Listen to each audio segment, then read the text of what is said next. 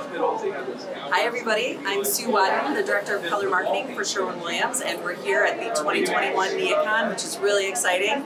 It's good to be live and in person again. I'm here at our booth showing and showcasing our 2022 color forecast. We always love to talk color trends with designers, and this is our forecast palette for next year. We think it's a beautiful collection of natural neutrals. We've got bright tones, we've got chromatic neutrals. We're definitely seeing interesting trends here in the marketplace. Neutrals are warming up. There's not a lot of gray here, which is exciting. So we encourage you to check out our booth if you're here, and check out Sherwin-Williams.com for more information on color mix and our color trends and our color of the year, which is Evergreen Fog this year.